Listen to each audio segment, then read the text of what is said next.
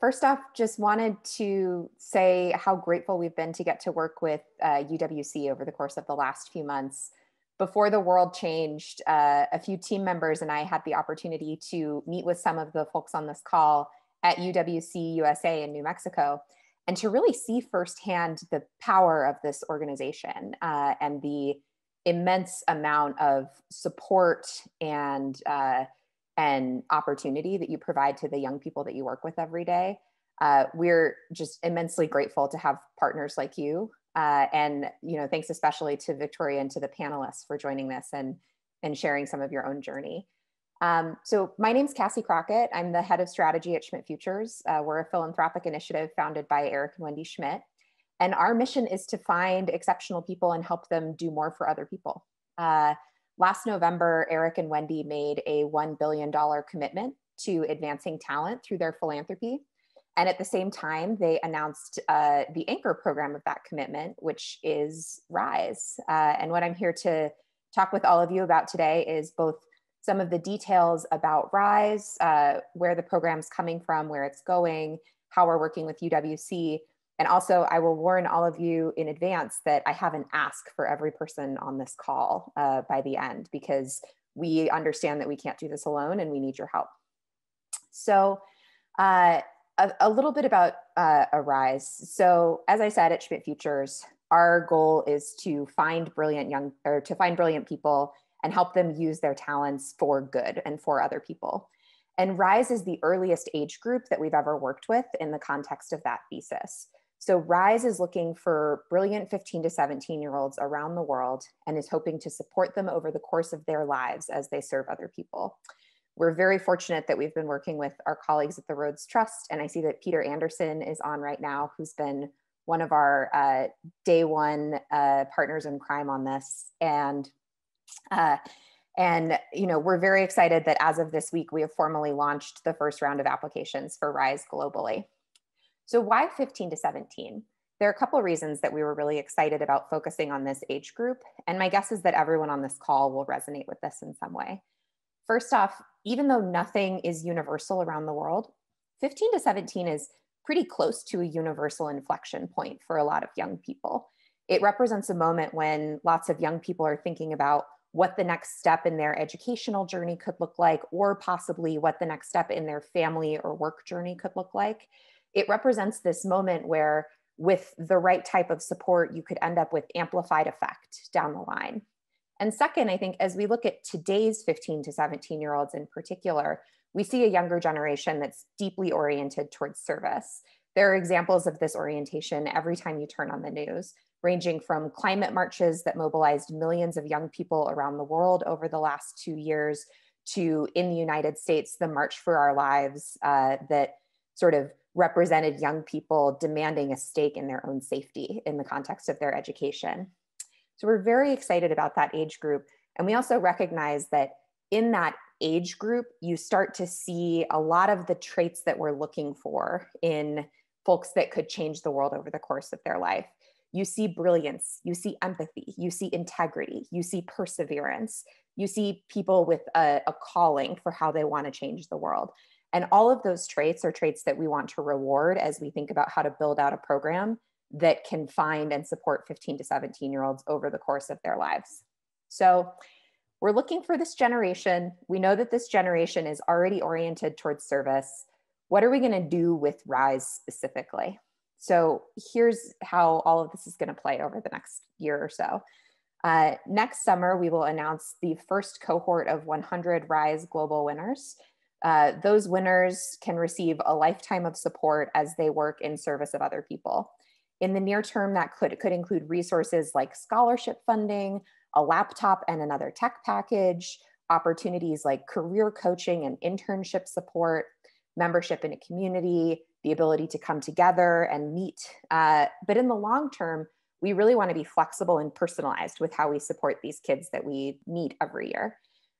You could imagine that 10 years down the road, when one of them wants to start a social enterprise, they could need a first seed funder. They could need someone to be the first bet on their idea. And when that happens, we want to be there to meet them at that moment. Another core principle we had is that even though those 100 people at the end of the process that we'll announce next summer will be working with us over the course of their lives, it was really important to us that everyone that applied to Rise leave better off as a result of having applied, so that you don't end up with this binary outcome of who is in and who is out at the end of the process. So we've been working to design an application process where everybody gets something as a result of even participating. That could mean access to free online learning resources that we've been working with experts around the world to develop, links to other opportunities that could be a good fit for someone, and membership in the global community that is still nascent, but that we're hoping we can build in the course of the coming years. The biggest challenge for us early on is we said, okay, we know that we care about this age group. We would know we want to support them over the course of their lives. We know that we want to make sure that everyone can leave this process a winner in some way. How do we actually find these people?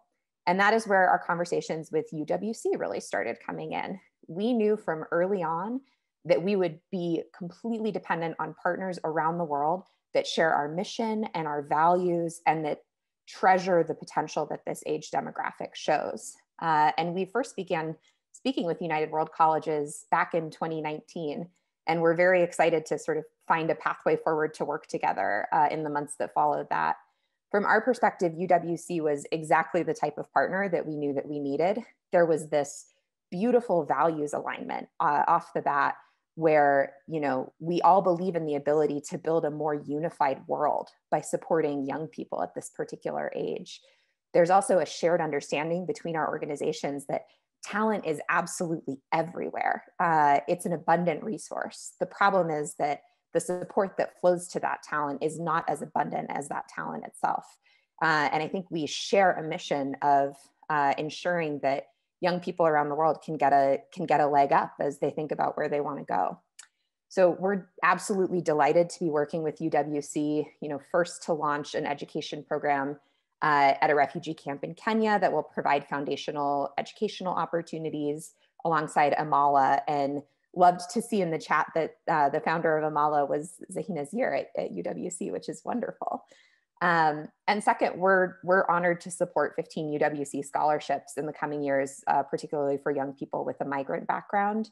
Having had the opportunity to see firsthand the passion that young people on campus feel for UWC and the degree to which it can change lives, we are, you know, honored to be able to support that type of work, and can't wait to meet some of the young people that will be able to come in that way.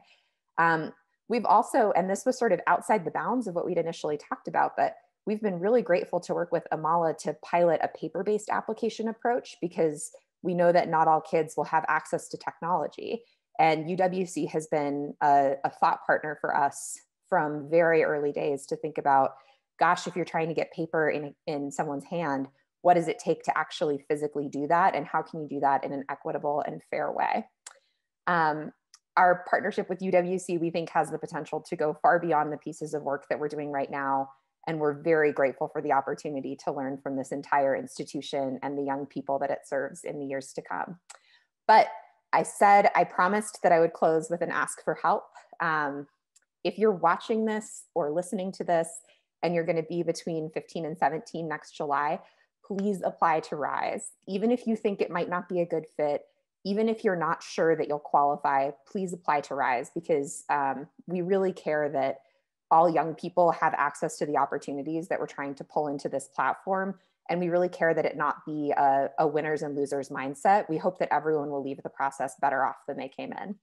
If you are not between 15 and 17, and I know a lot of people on this call are not between 15 and 17, but you know someone who is, or you know someone who knows someone who is, please nominate them to apply to Rise. We have nomination forms, we have referral forms that kids can use for bringing their peers into the program.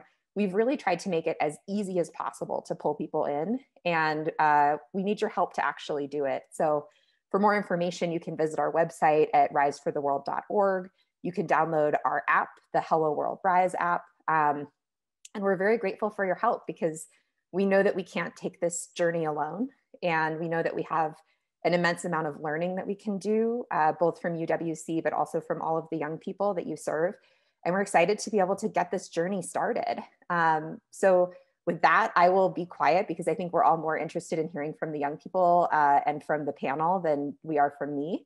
But just again, very grateful for all of your partnership and support. And we feel very lucky to be a part of this broader UWC family. Thank you, Cassie. It's super exciting for sure. I think both Mia and Polly, the founders of Amala, are on this call. So hi, Mia and Polly. Hello, thank you for all that you're doing. Thank you so much.